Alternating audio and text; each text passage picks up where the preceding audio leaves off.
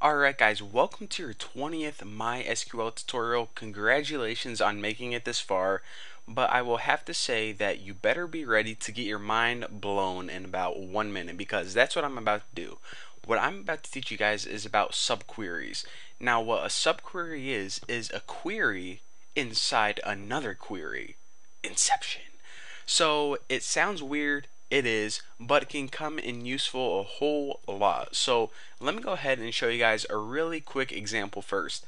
Now the first example I want to show you guys, I have to admit, it's pretty useless, and there's a lot easier way that you can do this, but it's the easiest example I can possibly think of. So say we wanted to do something like we have all of these items on our website, our eBay website.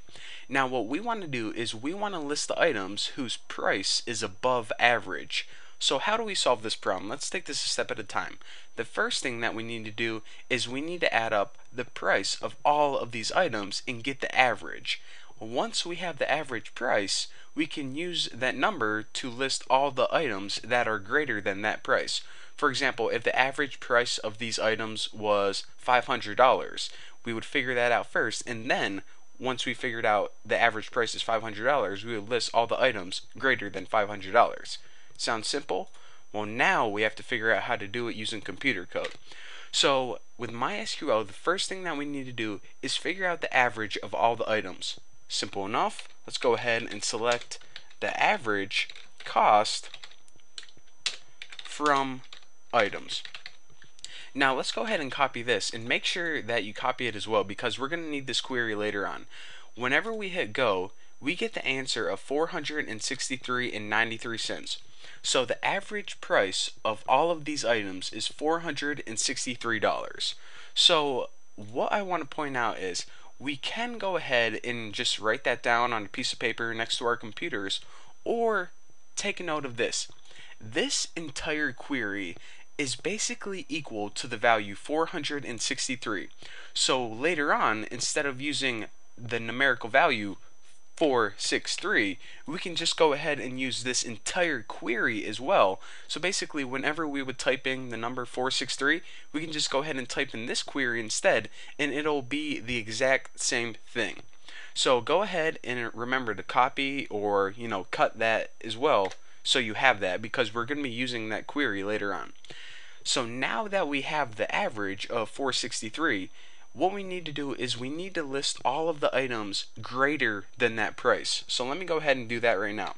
So select name and cost from items where the cost is greater than, and now this is where we can type 463 just like that, and then we can go ahead and order by cost descending, and whenever we run this, check it out.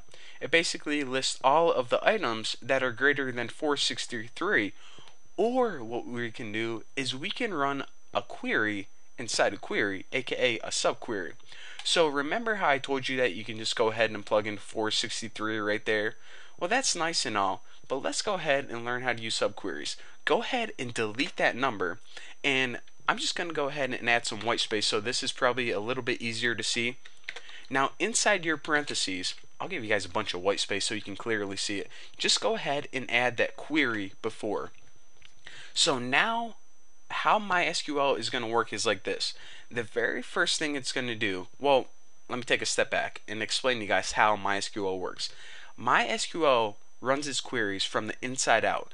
The very first thing it figures out is what's in between its parentheses. So before it runs this entire query, it's going to figure out what's in between these parentheses first. So it's going to get the average cost from the items, which is 463.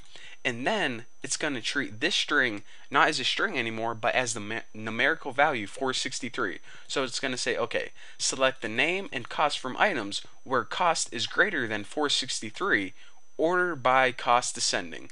So it's basically the exact same as the query we ran last time when we specifically typed in the number, but check it out. Whenever we run it this time, it runs the inside query first and then the outside query, and that's what you get.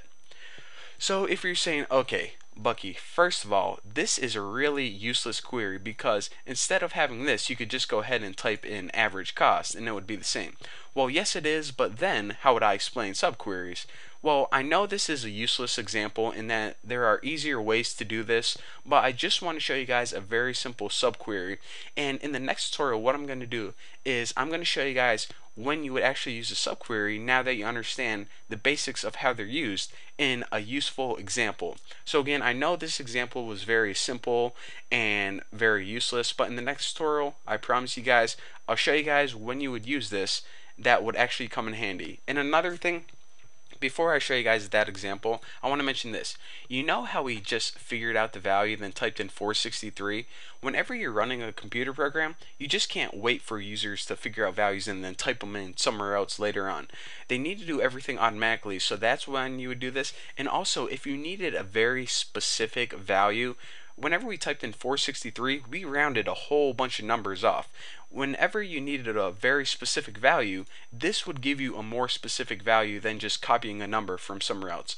So, you know what, I'm just going to shut up and, yeah, I'll see you guys in the next video.